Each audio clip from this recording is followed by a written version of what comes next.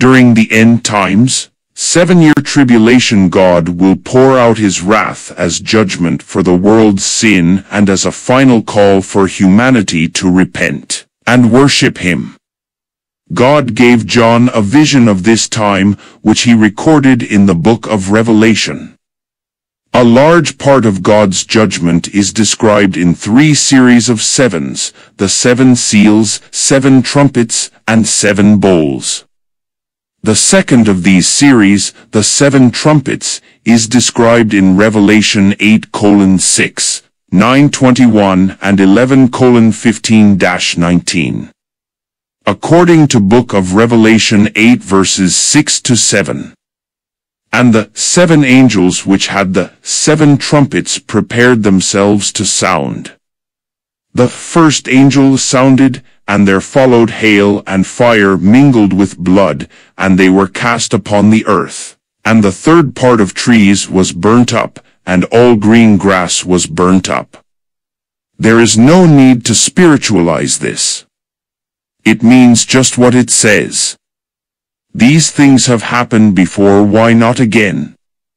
It is the fulfillment of Joel 2 verses 30-31, where the Lord says that in the latter days he will shew wonders in the heavens and in the earth, blood, and fire, and pillars of smoke.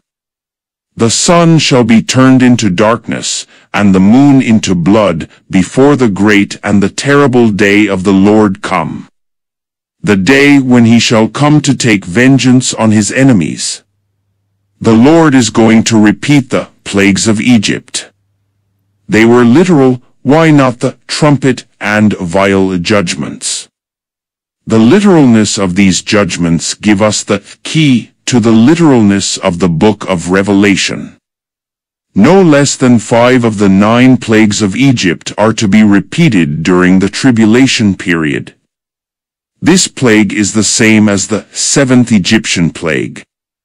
And the Lord said unto Moses, Stretch forth thine hand toward heaven, that there may be hail in all the land of Egypt, upon man, and upon beast, and upon every herb of the field, throughout the land of Egypt. And Moses stretched forth his rod toward heaven, and the Lord sent thunder and hail, and the fire ran along upon the ground. And the Lord rained hail upon the land of Egypt. So there was hail, and fire mingled with the hail, very grievous, such as there was none like it in all the land of Egypt since it became a nation. And the hail smote throughout all the land of Egypt all that was in the field, both man and beast, and the hail smote every herb of the field, and brake every tree of the field. Only in the land of Goshen, where the children of Israel were, was there no hail. Exodus 9 verses 22-26. The difference between this Egyptian plague and the plague of the first trumpet is that the situation will be reversed. Then the children of Israel escaped, now they will suffer. The judgments of Egypt were directed against Pharaoh. The judgments of the tribulation period will be directed against Israel. The Egyptian plague of hail was clearly a great electrical storm that did not touch the land of Goshen where the children of Israel dwelt. The fire that ran along the ground was lightning. The difference between the Egyptian plague and the one John describes is that in Egypt man and beast suffered with the vegetation, while only the trees and the green grass will suffer when the first trumpet sounds, and the hail and fire will be mingled with blood. In Egypt the hail smote every herb of the field, and broke every tree, but under the first trumpet only 1/3 of the trees and grass will be burnt up. First trumpet, vegetation struck. At the sound of the first trumpet, there's hail and fire mixed with what John sees to be blood. This wipes out 1/3 of the vegetation on the earth. Revelation 8 verse 7. What many of these judgments don't show us is the ripple effects they cause. A third of the world's vegetation being burned up might not seem like a big deal when we just skim over the passage, but one of the effects of this will be a decrease in the world's oxygen supply. A more obvious effect of such a judgment is food sources that derive from vegetation will be cut by a third, and animals that also rely on vegetation as a source of food will be affected. Not only do we see possible decrease in the oxygen on Earth, but also food shortages and famines. If you recall, the third seal judgment brought conditions of scarcity, global famine, to the world, so this can add to this Revelation 6 verses 5 to 6. To bring this in relation to current events, as of the posting of this article, September 8, 2019, the Amazon rainforest, which is dubbed as the lungs of the earth, as 20% of the world's oxygen derives from this area, has been burning for several weeks. This has since sparked international outcry and increased talks concerning climate change. In an article titled "What You Need to Know About the Amazon Rainforest Fires" by the Washington Post touches on these fears. The Amazon, nearly 4 times the size of Alaska, is a vast sink for storing carbon dioxide and a key element of any plan to restrain climate change.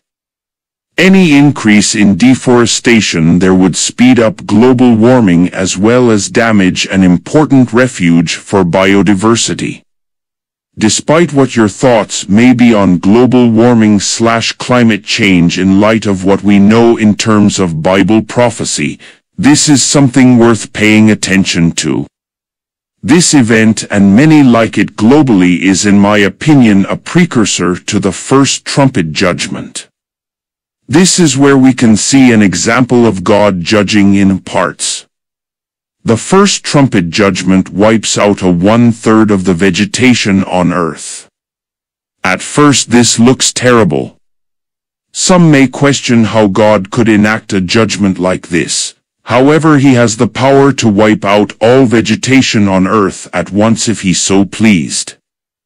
The purpose of these judgments is indeed punishment, but they're also meant as a wake-up call to those who have yet accepted God's free gift of salvation.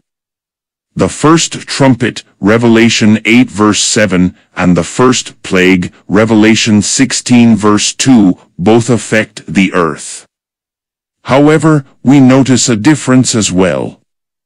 The trumpet message in Revelation 8 verse 7 awakens people to conversion from paganism or nominal Judaism. The first plague of Revelation 16 verse 2 is poured out on the earth as punishment for worshipping the beast and its image. The first trumpet was a clarion message of Christ with the whole gospel. It affected the stable element of society or the earth.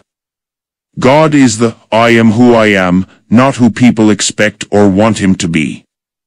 And who he is just. The destruction in Revelation is not the result of a capricious God. It is instead an example of the biblical principle, you reap what you sow. Mankind is responsible. And I want you to see and understand something. When the sixth seal judgment occurred, it was the first seal with many clear, cosmic signs. When people were confronted so clearly with the truth that God is real and that God is unhappy with them, what did they do?